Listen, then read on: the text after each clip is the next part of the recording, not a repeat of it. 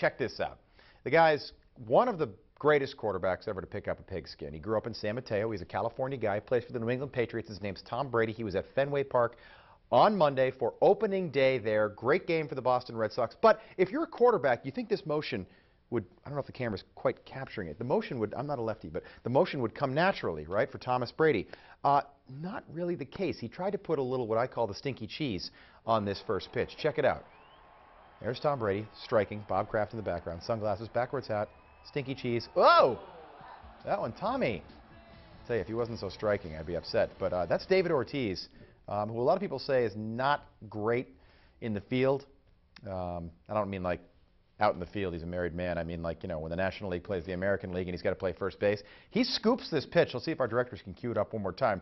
Ortiz does a great job scooping the pitch, but Brady, you can tell he's trying to put a little mustard on it here. A little bit of the high, stinky cheddar, if you will. Maybe a little brie or... Oh! Nice scoop by David Ortiz, but hey, everybody in Fenway Park, by the way, gave him a standing ovation. You want to know why? Folks, he's Tom Brady. I know it. I know it. I can't help myself. I'm sorry. Amity. I know you love him. You love little Tom. Is there like a significance to the shirt he's wearing, the number 5? Yeah, he's got 4 rings. He wants a 5th. Boom. Drop the mic. I'll be here for the rest of the week. I hope so. I missed you last week. Thanks.